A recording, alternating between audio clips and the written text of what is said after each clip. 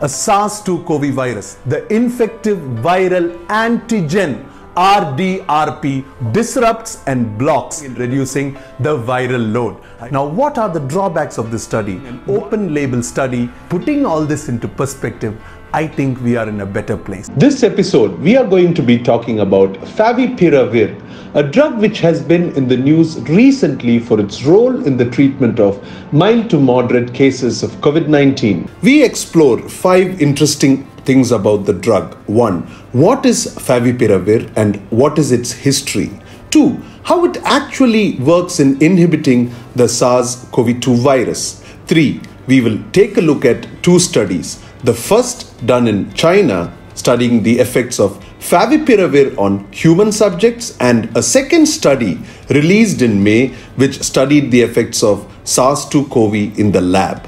4. What are the drawbacks, if any? And 5. The impact the drug will have on our COVID-19 response. I am Dr. Santhosh Jacob, orthopedic surgeon from the city of Chennai, Tamil Nadu, India. I am doing this video because I think valid information gives you more reasons not to fear. So let's get into it. FAVIPIRAVIR is an antiviral drug that has been approved for the treatment of H1N1 influenza in Japan since 2014. The government of Japan controls the production and dispensing of all these drugs, which means private pharmacies cannot sell these drugs. Doctors all over the world suggest a little bit of caution. It is not a game changer or a magic bullet which will completely treat COVID-19. It shows improvement in around 30% of the cases. In order to be effective, will have to be used with other drugs also, like drugs which reduce inflammation or reduce viral load using other techniques. And that this doesn't mean that wearing a mask,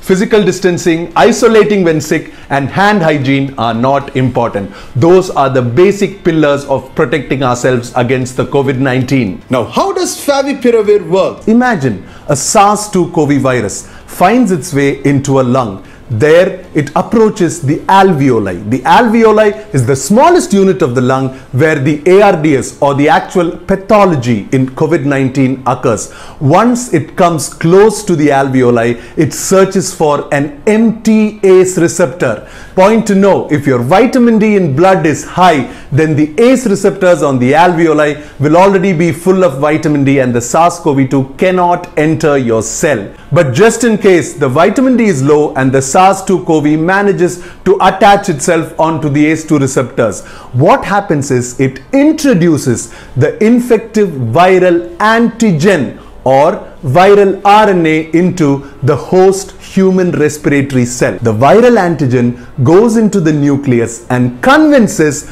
the human RNA to start producing replicas of infective viral antigen. And this conversion of the human RNA to viral antigen is done by this enzyme RDRP, or RNA-dependent RNA polymerase. And FAVIPIRAVIR disrupts and blocks the functioning of the RDRP, thus reducing the production of ineffective viral antigens and helping in reducing the viral load. I know it's confusing, but all you have to remember is RDRP is essential for the viral replication inside the human cell, and FAVIPIRAVIR blocks this function. Now let's get to the studies. The human study involving 80 subjects was done in China. This was an open label study, which means that both the doctor and the patient knew what drug they were getting. This study divided 80 patients with mild to moderate COVID-19 into 2 groups of 35 and 45. The group of 35 were given FAVIPIRAVIR.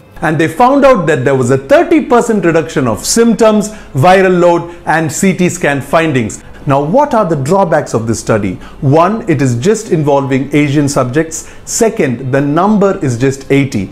3rd, the fact that it being an open label study, we have to take the findings of the study with a little bit of salt. Now, the second study. On the second study, they grew the SARS-CoV-2 virus in a petri dish in the lab, and they checked the effects of the drug on it and found out that FAVIPIRAVIR was able to cause mutations in the viral RNA, making it less infective. Japan and Russia have already approved FAVIPIRAVIR as treatment for mild and moderate cases. Overall, we know now that FAVIPIRAVIR affects SARS-2 virus under laboratory conditions.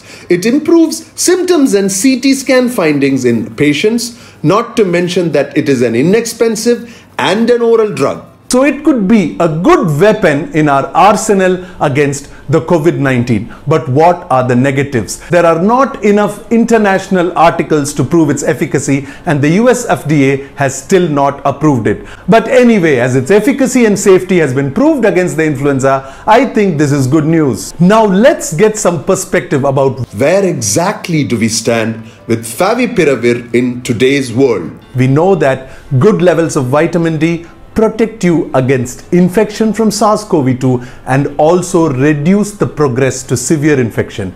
2. We know that dexamethasone reduces mortality by 20 to 25% in severe cases. Now, we have somewhat of a solution for the mild and moderate cases to not progress to severity. Putting all this into perspective, I think we are in a better place. If you liked what you heard, subscribe to my channel so that you can get such regular updates. See you soon, guys. Bye-bye.